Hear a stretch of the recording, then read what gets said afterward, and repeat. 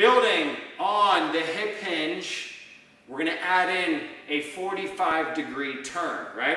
So same key points as the last video. Feet stay in a neutral position. Stick stays on our back, shoulder blades back and down. We're gonna turn 45 degrees. We're gonna try to create this rotation around the hip socket, right? Lower body still facing forward to the best of our ability. A little bit of rotation. We're gonna hinge at the hips, and we're gonna try to really get this pinch point right into the hip, right?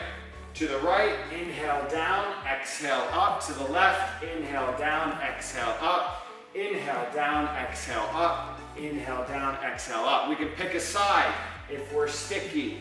Inhale down, exhale up, down and up, down and up. Do 3, 4, 5, or even up to 10 reps per side.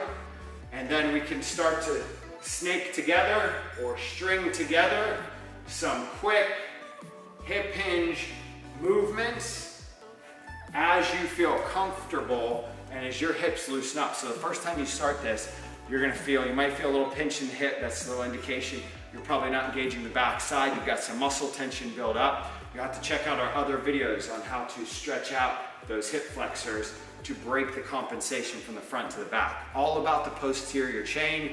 We want to pull, boom, with the butt, the hammy, no tension in the lower back. That's your hip hinge with a 45-degree turn.